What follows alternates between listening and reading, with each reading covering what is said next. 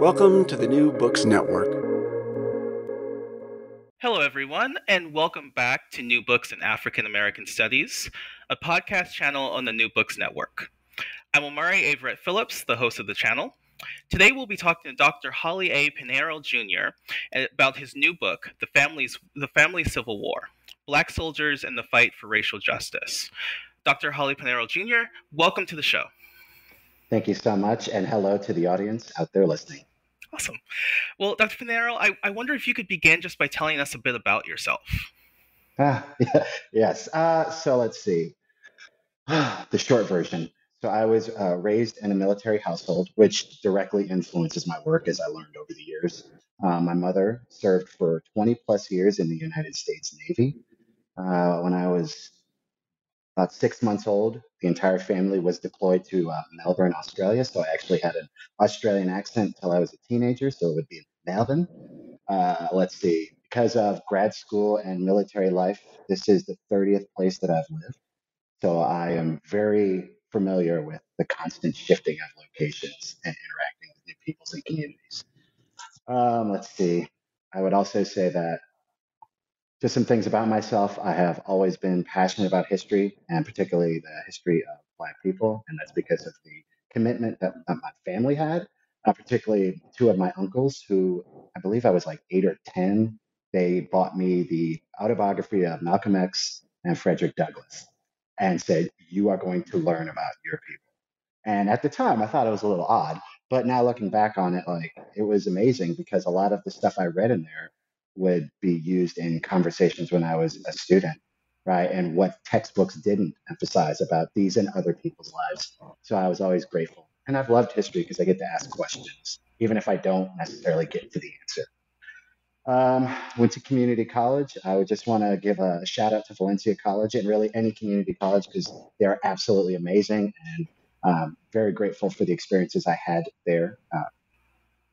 Went to the University of Central Florida and the University of Iowa and have just been traveling until I have reached Furman University and excited to be here and talking about these families and hopefully getting people to want to read it.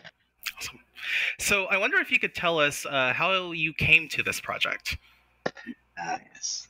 So let's see. Part of it is my obsession lifelong with the film Glory.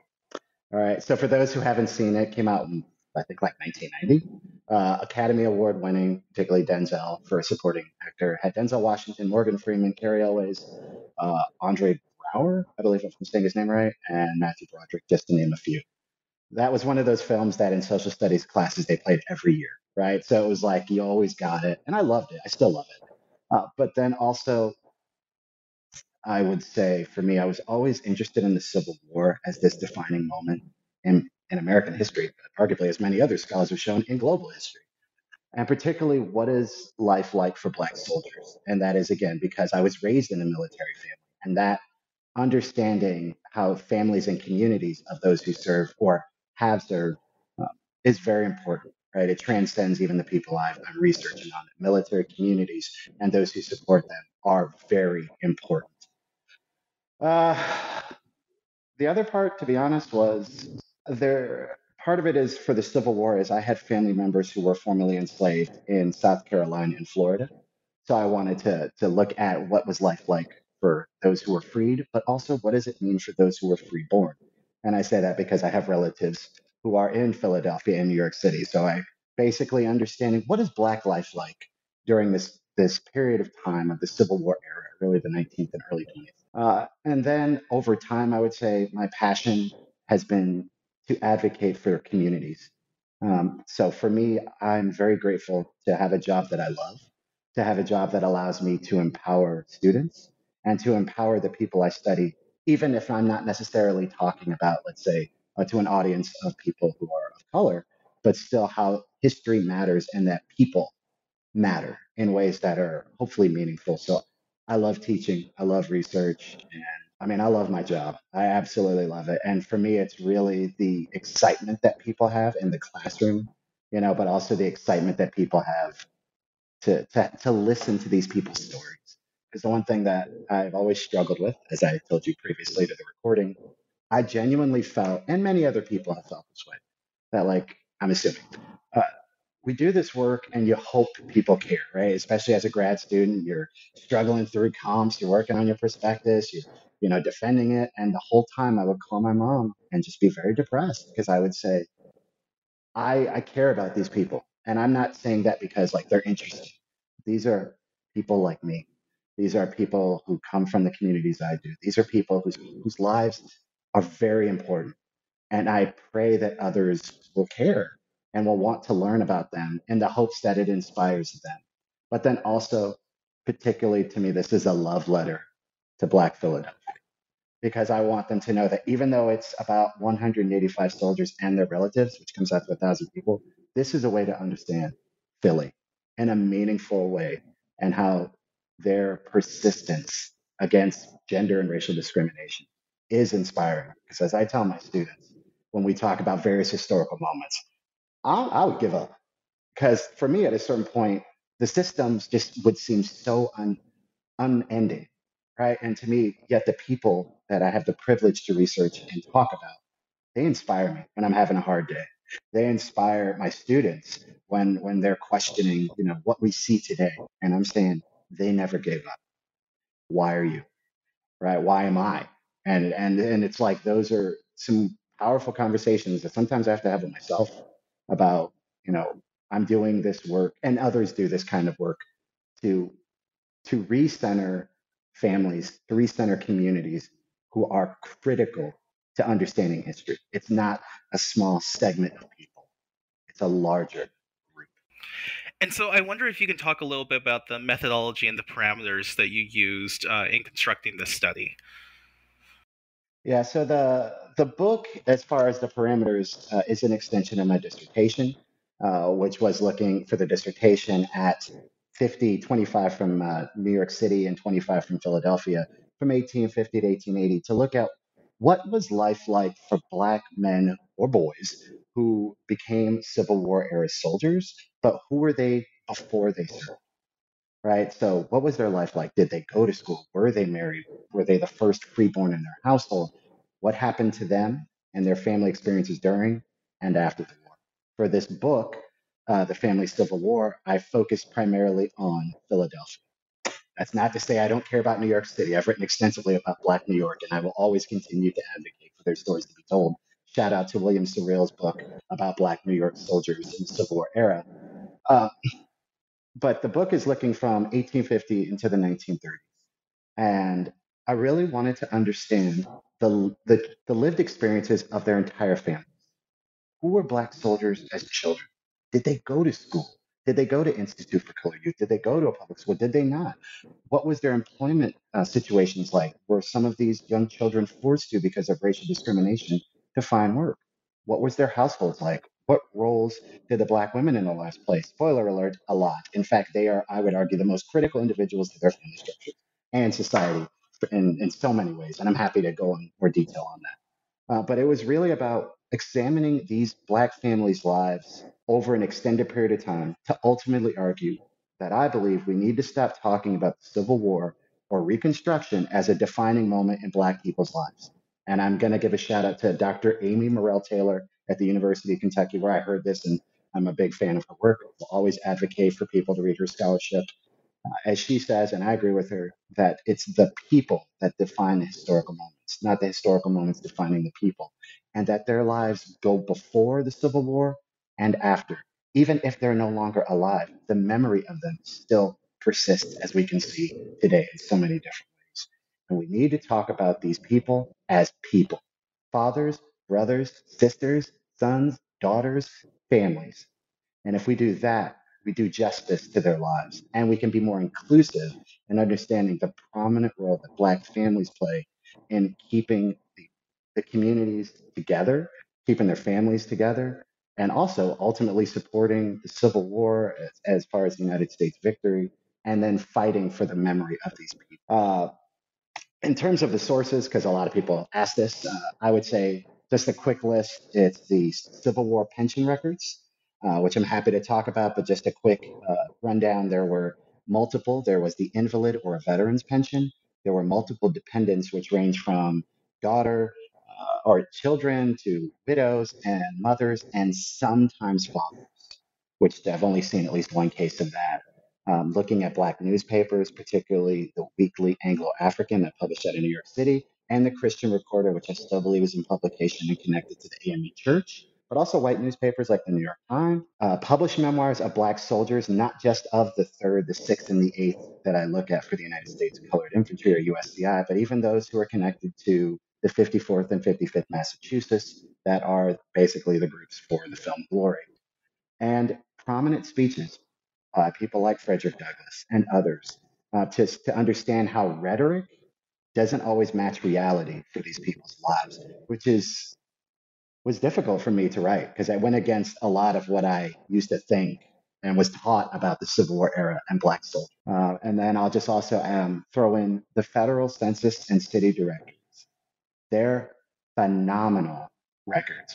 They are super dry, right? Like it's literally just a list of information. However, that's one of the best ways I was able to trace these people's lives, to find out marriages, to find out education, disabilities, who lived in the homes, what was their family structure, right? Which actually, a number of instances were interracial.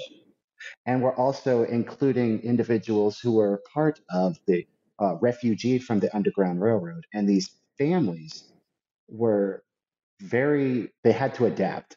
So they don't just limit themselves to those through marriage or those through different dynamics. Like I would also argue, they're using fictive kinship. As I tell my students, for example, some of these people take in individuals to protect them from various forms of discrimination. And once you bring someone into your home, your residence, there is a level of trust that you have with those people that you're going to bring them into your most personal and private space. And when you're in that space as that individual, that family member, you want that household to stay afloat. When I was a grad student, there were many times I was crashing on people's couches doing research, and I was very committed to doing my part to keep that home together. But I also recognized that there was a level of trust and care that those people had for me. And so I don't want to use the terms border because I feel like that limits their dynamics in a way to a quid pro quo rather than there might just be a level of empathy, of love, or what have you that we need to acknowledge and not limit their relationships. And doing so makes it more inclusive. So using that and then compiled military service records were the resources sources that I use to uncover these people's lives. And I'm very grateful that I was able, hopefully you all will agree, to tell a more nuanced understanding of the freeborn family experience. Yeah, and I wonder if you could talk a little bit more and explain the concept of fictive kin a little bit more. It was really sort of central, I think, to these families, and I wonder if you could talk a little bit more about that and sort of the role that it plays in the study as well. Yeah, fictive kin is very, very important. So that is, as I had to learn doing the research over time, it's a term that many scholars have used.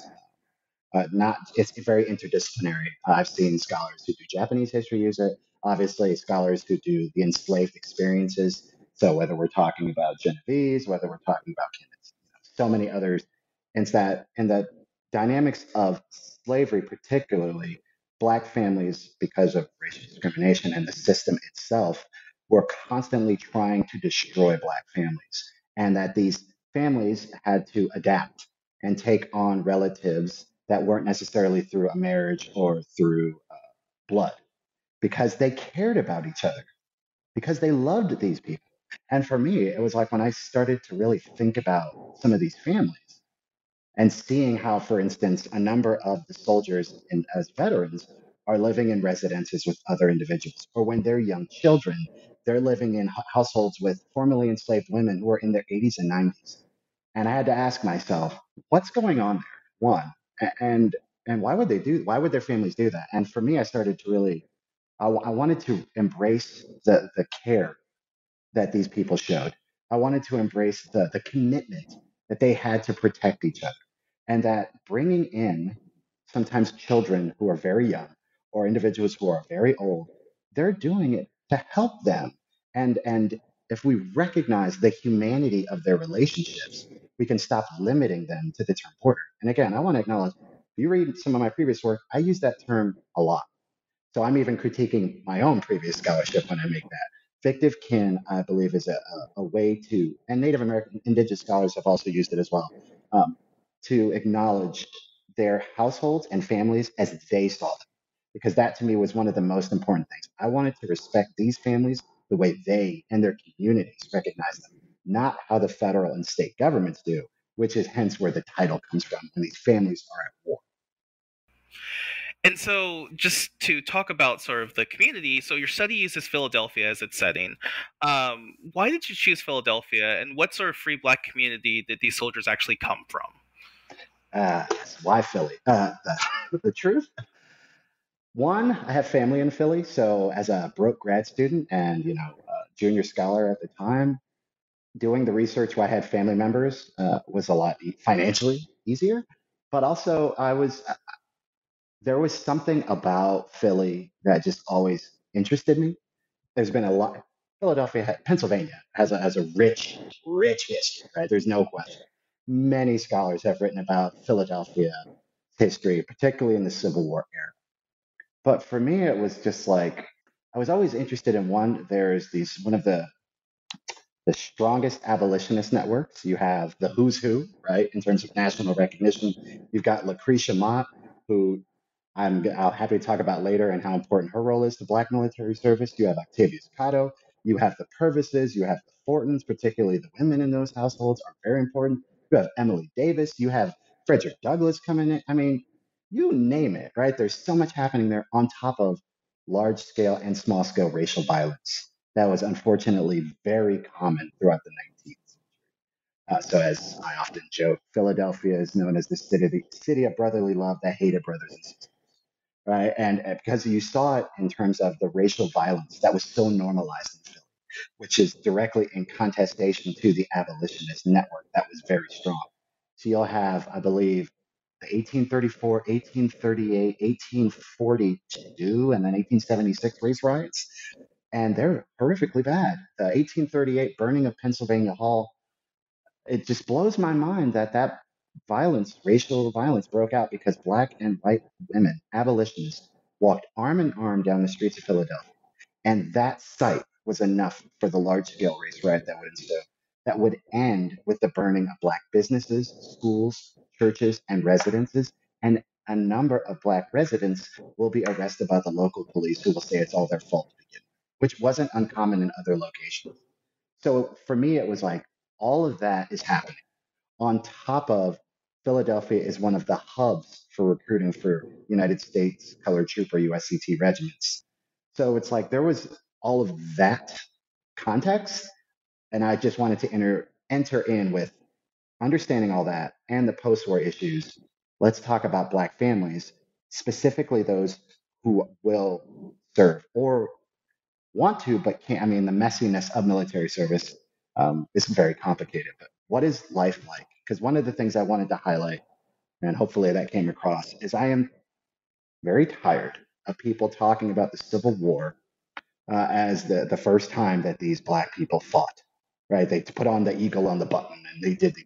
No, unfortunately, due to racial discrimination that they are born into, they are engaged in a race war for their entire lives, and even before, and sadly long after, and I would say is still persistent to this day.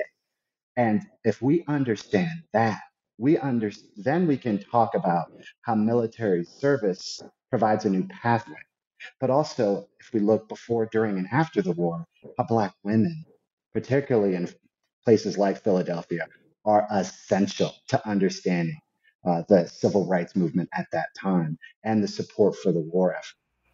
Black families, and especially Black women, are very important to understanding the Civil War era and Black military service. And not acknowledging them, and this is coming from the words of some of the Black soldiers who wrote about it, and even William D. Kelly, who will say during a speech in 1863, in his words, that the most important individuals to supporting the war effort are Black women, particularly in their ability to influence enlistment.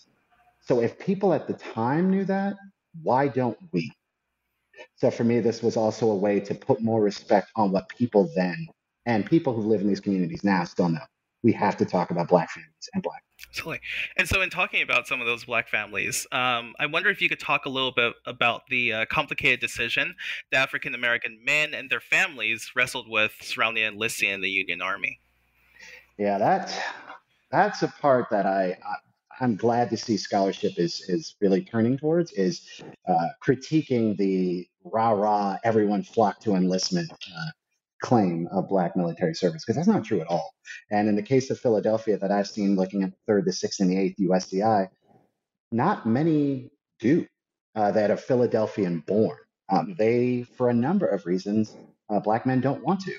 One of those includes when Frederick Douglass will go into a Black church in Philly and assume, when he says to the crowd, all right, who's going to enlist? Right. And he does the Frederick Douglass very passionate speech, right? Like, you're going to listen.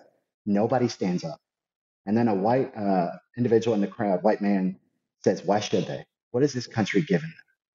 It has legitimized and legalized the oppression of any Black person within its borders. It has protected slavery. This country is not promising them anything other than hardship.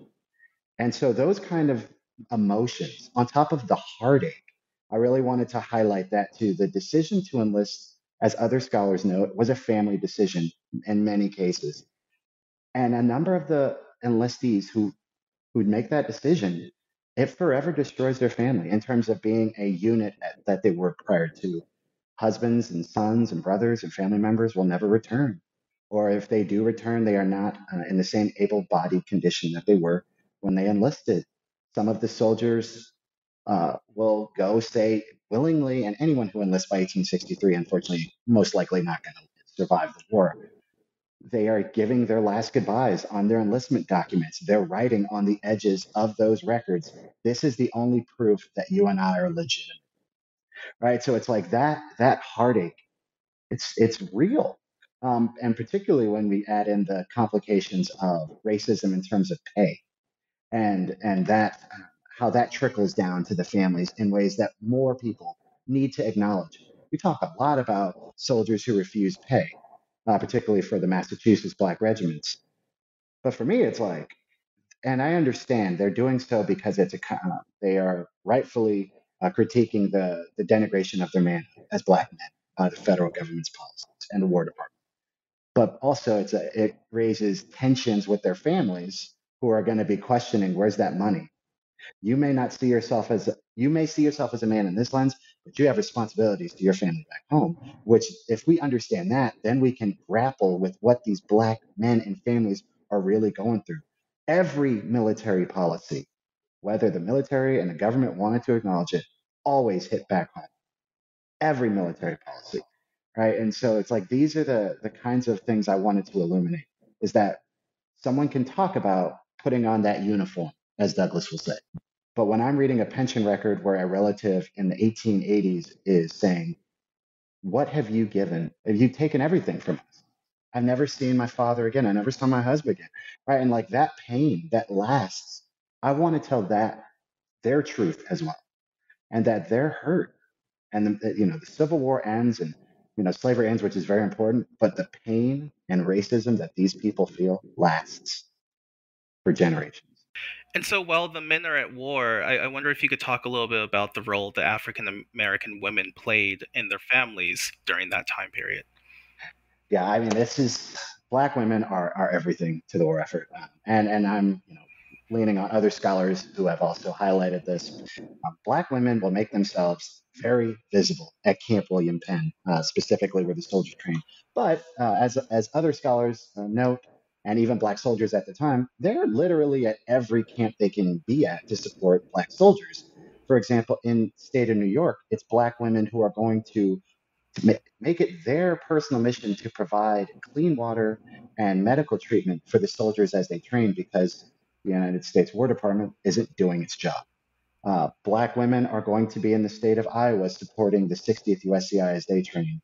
Uh, Black soldiers for the Massachusetts Regiment will say that, firstly, Black women are the most important recruiters, but also they are always here, right? And what I saw at Camp William Penn is mothers who will take up work as a laundress right near the camp because they wanted to see their relative, women who will come to the camp on a regular basis, which is important to recognize how, as they do that, and they put themselves in many ways, unfortunately, in the firing line once they sit on various forms of public transportation, which legally was allowed to racially discriminate against any individual who is a person of color.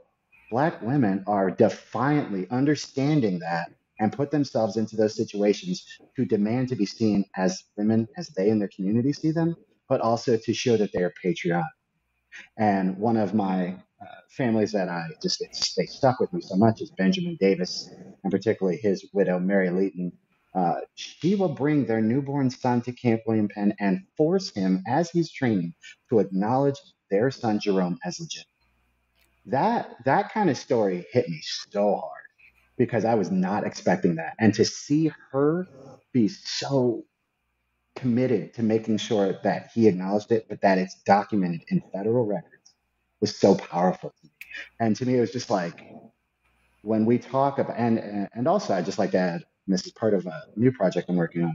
A number of Black civilians get married at Camp William Penn, which I'm still trying to wrap my head around. Because as Tara Hunter and others have noted, Black women or Black people do this in freed spaces, right? Marrying under the flag is the term they use. But they're doing it in free states as well. So for me, it's like Black communities are at the training spaces. Black women are doing everything to support the war effort and their community.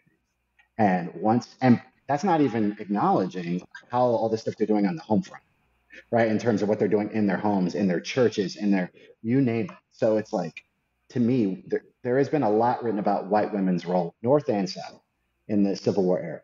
There should be even more attention to the prominent roles that Black women play in so many different ways.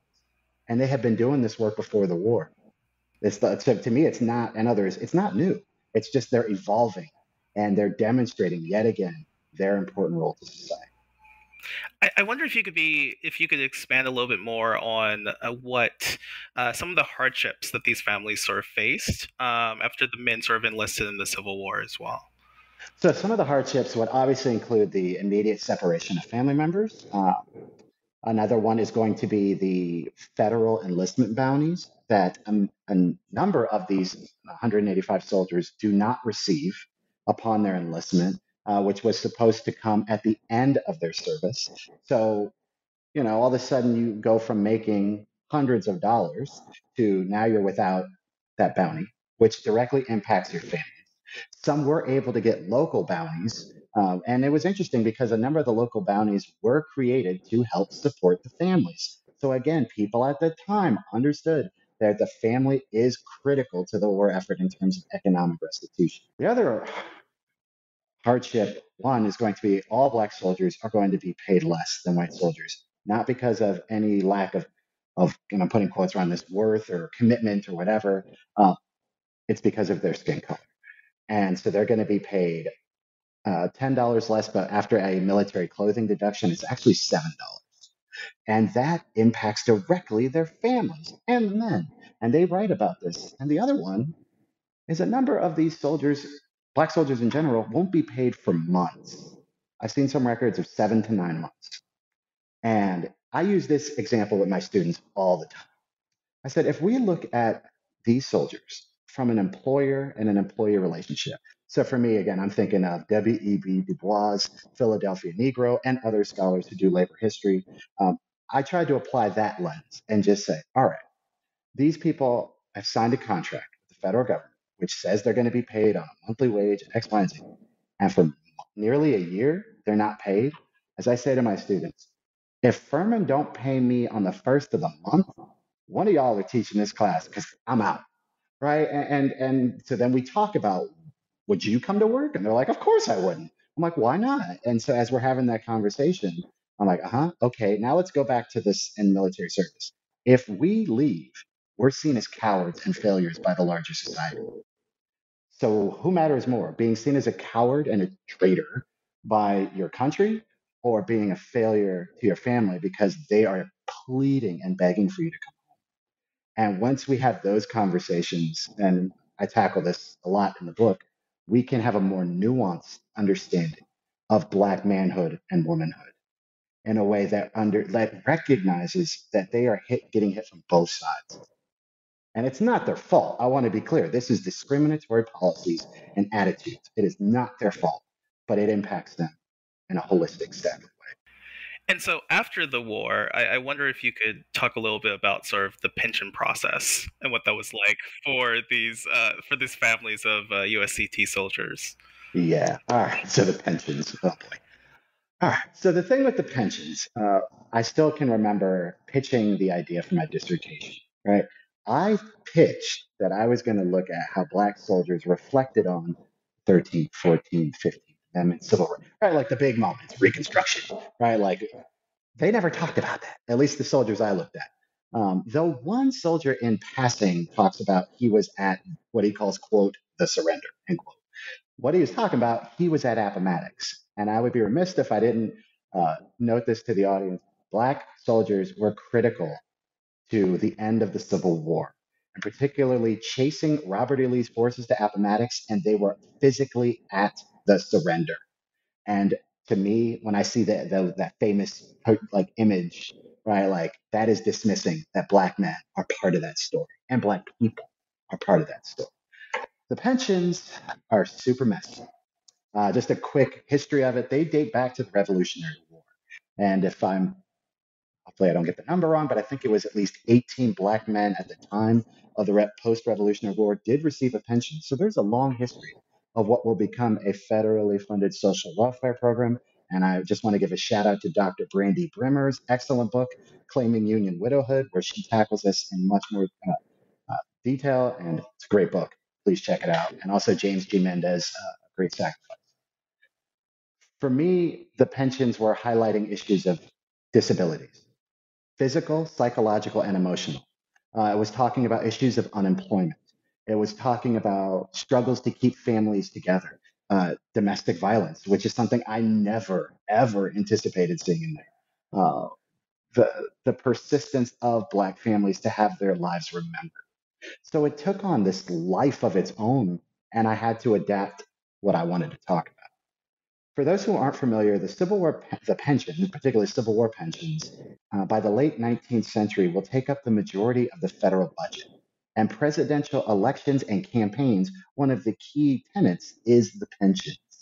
So there is this hyper vigilance, obsession, if you will, by the federal government and the Bureau of Pensions, which becomes the VA, to monitor those who want and become a pensioner and to limit the access to those roles, even after the 1890 expansion of the policy. The pensions are complicated. You never know what you're going to find. One record might have one page, and then I have one that was 800 pages. So that was fun to document and to try to disseminate. But that's where I started to find out the stories about what was Black life like. What was Black life like before the war? Because a number of these veterans and their families talk about life as young children. They talk about, so Charles Penn is one of this soldiers who talks about his parents died when he was very young, and he had to live at they call it this orphan asylum for Black children. He will be apprenticed out, which was very common for Black orphanages because they were more interested in finding employment rather than scholastic endeavors. And that was something that he wanted people to know in his record that I went to that space and it wasn't as great as what the administrators had talked about.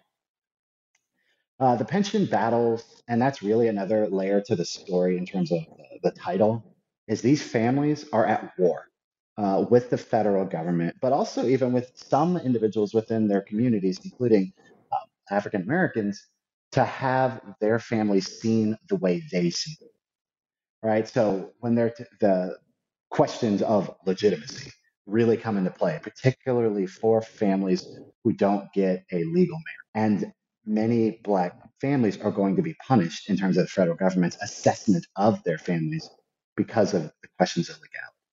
And that was something I really wanted to tackle because there's a lot of great work that talks about the freed experience. Shout out to the late Megan McClintock, Nora Lee Frankel, Chandra Manning, Taylor, who have done, and Thavalia Glenn, amazing scholar, who have done that work and must continue to do that work. Never want to say we shouldn't talk about the freed families and Donald Schaefer as well. But when we talk what is like for freeborn Black families trying to navigate the pensions? And there's been people like Kelly Mesrek who have done this in Ohio and others that I wanted to be in that conversation. Because one of the things I found is that freeborn Black families who live in states where slavery was abolished, they're going to be punished because the federal government will essentially say, you had the opportunity to get a legal marriage and you refused to do so. So therefore, you don't have access to the pension. So there's actually a privileging of freed families and punishment of freeborn families. And that will lead to so much invasions of privacy into people's lives. The information that I learned about the familial dynamics of these people is shocking. I didn't need to know. And the one thing I always tried to do when I was working on this was to imagine what was it like to have to sit in front of a committee or a pension agent who was a white man who was demanding for you or me or any individual to prove yourself as legitimate and worthy of this pension. And it was shocking because a number of these women had to divulge the first time they were intimate with a partner, whether their child was legitimate, when was a child born, like all of these things that I didn't anticipate. But I wanted to make sure that I talked about these families and the pension battle from a empowering standpoint. It's real easy for some people to look at their hardships, and there are many, as one in which they were victims. And I do not, of course, they experienced discrimination that was due to so many different factors, but it's their persistence. It's that they fought even when a pension was rejected to continue to apply, sometimes for decades, to continue to provide testimony, to make sure, even when they're asked offensive questions, that they say it in a manner that says, oh, you want to learn about this? I'm going to tell you. And this is all there is to say about this. And we're not going to talk about it ever again. And so for me, it was like these families are committed to forcing the federal government to see them as legitimate and to see that families, Black families, experience the war and they are the torchbearers of the history. There's a lot of conversations today about, the politics of statues. And I'm not getting into that. For me, it's like, oh, if you want a statue, if you want my honest opinion, let's do statues about the Black community, Black families. Yes, we should have Black men in uniform as statues, but I want ones that show the people around them, those support networks. They're part of the story too. And as Dr. Hillary Green notes, they're the living monuments. And I'll just say this for all the problems of pension, and there are many. One thing I want to acknowledge that even with all the forms of invasion into these people's lives, this is how we're able to have these conversations that you and I are having. And it's that Black families are the ones who are fighting to keep the stories going. And it is my privilege to continue to do it on their behalf. And so you say this a little bit earlier in our conversation, and I just want you to speak a little bit more about it. So in the book, you talk about how the Civil War is just one fight in a larger war for racial equality that African American soldiers and their families were involved in. And so I just would love for you to say just a little bit more about Yeah. that. So part of it is coming from the fact that I tried to, and hopefully I did a good job on this, is like highlighting what was Black Philadelphia like, particularly 1850 forward, and to denote that Black people, even Black children, including Jacob C. White Jr., who will be one of the individuals that is also a recruiter for Black soldiers in a few years, they're taught Black children will have conversations with administrators and even the Pennsylvania governor in which they're saying, we are citizens. We deserve equality. You may put us in an inferior school in terms of due to racial discrimination where Black schools, public schools were underfunded, overcrowded, and all these things, but they were still extremely intelligent. And so that was just one layer, but also how Black women and Black family members are fighting against racial discrimination in terms of occupational opportunities, and that every member of a household had to contribute, whether it was seasonal, temporary, or full time work, to make that family survive. And part of that, to me, to be honest, is just living in those situations myself and understanding that Black families are committed to fighting and supporting each other. This isn't new, right? And they were doing it then, they were doing it before the study, they're doing it now. And so for me, I just wanted to tell their story in the way that I would say I've experienced life, and that we are committed to fighting against various forms of racial and gender discrimination. And if we acknowledge that as young children or as young men, that these future soldiers and then veterans who survived the war, they're living in a world in which they understand, unfortunately, because of their skin color, they are seen as inferior in the larger society and they are constantly being denigrated, but they will fight and they will do it collectively. And they do it in a multitude of ways that is empowering. And that the Civil War is just part of their war. And the Civil War opens up, in some ways, Pandora's box in terms of obsessions of the federal government into Black family structures, which is a whole other conversation. And there could be much more scholarship on that. I just wanted to be more understanding and paint a picture of who these men were or young boys were before the war. Where did they come from? Who are the people during the war that they're writing letters home to? Who are the people after the war that are advocating for their memory to be remembered?